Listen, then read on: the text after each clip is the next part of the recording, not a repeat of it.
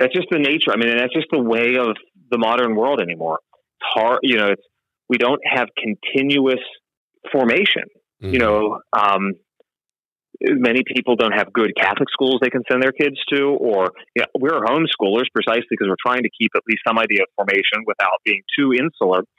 The mainstream of education institutions that are secular are deeply problematic, coming from and I grew up in that world, so I don't cast total aspersions on it, but it gives a worldview quite at odds in its implicit kind of warp and woof. Even if it was the best of worlds, let's imagine a not anti-religious school in Northern Virginia. You would be in an environment that encourages you that one of the first things that are most important is to try to do as well as you can so that you can get to an Ivy League school or a immediately under that level school, as though that's the great, get ahead. Getting ahead is like the kind of anthropology of the day. Social, material ambition. Yeah, exactly. Or economic, Yep. And so you're working against these currents. And we have the benefit of at least knowing we're not even accepted. We're not understood by our Latin brethren. So, we're not even thought of very often. And so we have the benefit of sort of having to say, okay, we have an identity crisis, at least work through it. I think that this question of identity is very important.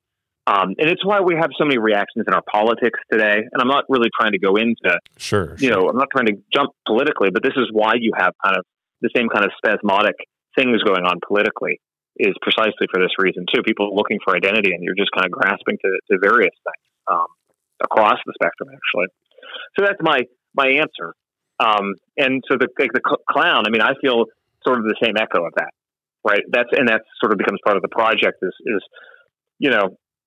we're actually facing something that is a really important question salvifically, and just for good human flourishing. That others too face. That is such a Marshner quote right there.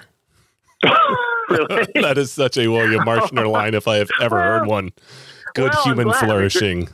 No, I feel not in bad condition. My firstborn is named after Cardinal Cajetan, Josephine Guetin, and he's doing that work on the Cajetan translation whenever it's going to come out.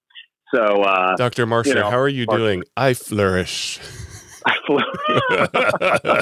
Thank you so much for coming on the show. Now I will have to have you back on to go through a little bit of your moral theology and your teaching and some other interesting stuff as well. But I know you've been on Matt Fradd's Pints with Aquinas and a few other shows, but I wanted to kind of have you on to tell a little bit more of the personal side and the humorous side that goes on in the walls of academia.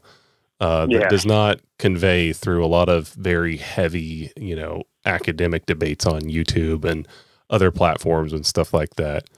So, no, it's been enjoyable to share a little bit of what it's like to be someone who bumbled into the Ruthenian Catholic Church.